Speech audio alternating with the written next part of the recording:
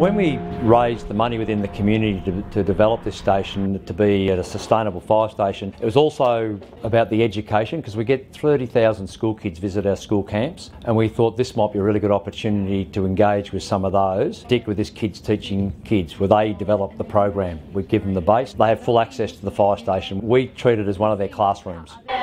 64 ones and these are 32. Today's about two really different communities, Strathewen and the Anglesey communities. Our kids fortunately haven't experienced a bushfire of any significance. And meeting kids who've lived through some of that, the swapping of knowledge and experience of teaching and learning about bushfires, I think is really important, particularly from two completely different vegetation types and areas. Knowledge dispels fear.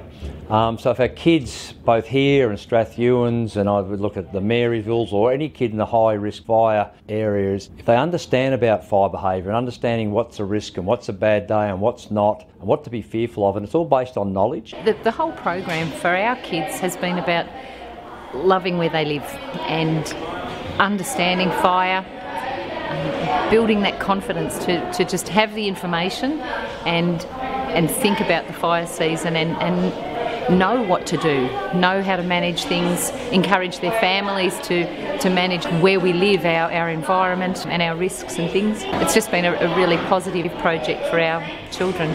In the turnout room there was 2 uniforms, and one's for house fires and one's for bushfires. We were using the yellow box to figure out the moisture in the leaves. I learned that if you're in a very bushy area and it's very dry, the fire can move much quicker, and if you're on a slope, the fire can move up much quicker than moving down.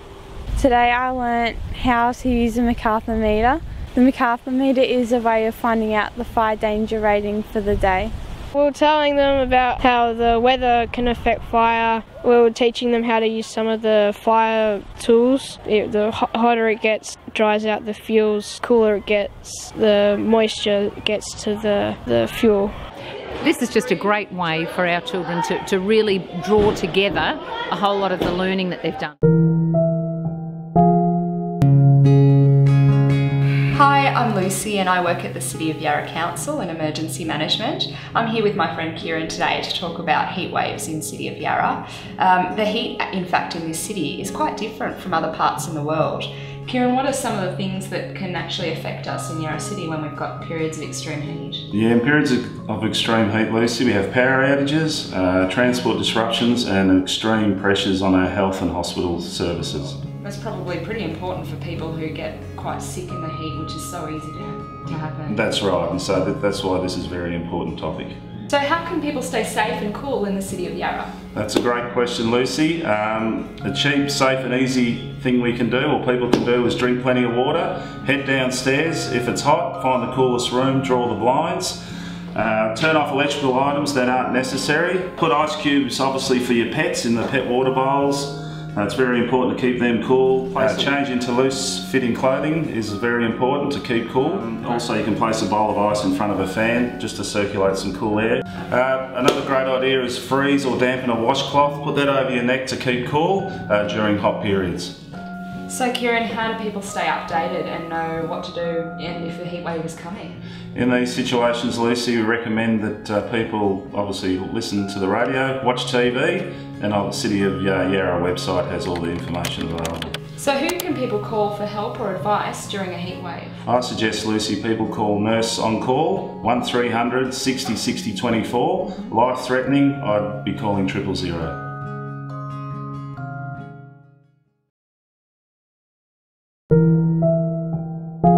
Hi, my name's Senior Sergeant Peter Steiger from the Queensland Police Service. We're here today at the Carlisle Gardens Retirement Resort in Townsville to chat to some of the members of the Disaster Management Group. Good morning, gentlemen. Would you just like to introduce yourself for us, please? I'm Gordon Simpson, ex-Fire Brigade and State Emergency Service. Hi, I'm John Wilson. I was a carpenter, then joined the Army, and after that I was a courier. My name's Mike McCloskey, retired Queensland Fire and Rescue Service officer. My name's Eddie Bessie. I'm an ex-retired Army officer and also a courier. Okay, Gordon, could you tell me the story of the disaster management group from the beginning here at Carlisle Gardens? Our story began after the cyclone season 05-06. A group of us got together to work out how we could care for our elderly and disabled residents who had difficulty in the event of a disaster. So with management approval, we formed a disaster management group. We progressively improved things over the years, and in 2014 we formalised our arrangements in the plans we have today. Thanks, Gordon. So John, how did you go about this? This would have been quite a task. Yes, it is. There are 457 independent living homes and on average a residency of 600. To manage the village, we're divided into 15 areas with a marshal and a team of 3 allocated to each. And for communications, we were able to obtain a base station and portable radios. Okay. Thanks, John. Mike, can you tell me more about Cyclone Yasi? This was quite a large system, Category 5. Fortunately, the village suffered little damage. However, we lost power for almost 5 days. With 2 generators, we supplied enough power to get by with. Also, by using 3 large barbecues and donated food, we fed about 100 residents who had no means of cooking 2 meals daily until power was restored. That was very appreciated. Thanks, Mike. Eddie, this must have been a great challenge. You must all be very proud of the outcome of what's been achieved here at the village. Absolutely. Each November when the marshals and their teams visit the areas to update the residents' details is when the gratefulness, the security and caring is most expressed, especially by our widows. At our post-cyclone debriefing or end of cyclone period brief, we are always looking at ways to improve and become more disaster resilient. Okay, gentlemen, thanks very much for your time today. I know from a disaster manager's perspective, their achievements out here at the village really do make our job easier, and it's building this community resilience is what we're really all about. So I really do appreciate what you've done, gentlemen. Thank you for your time. Disaster Hub is an innovative technology-based initiative designed and developed by the Sunshine Coast Council. It serves to strengthen community disaster resilience, making the Sunshine Coast safer, stronger and better prepared to manage any emergency situation. Disaster Hub is a great example of the role technology can play in building disaster resilience. It provides real-time information for the public, business community, media and external agencies before, during and after disaster events. Utilising the media and the fact that social media plays such an important role and is so instantaneous, clearly we would be well advised to be using that as effectively as possible. Disaster Hub provides advice to help residents, visitors and businesses prepare for disaster events and stay up to date with important information such as road closures, weather warnings and breaking news. It's also a critical tool for the local Disaster Coordination Centre during all types of disasters and is tightly integrated into annual disaster management exercises.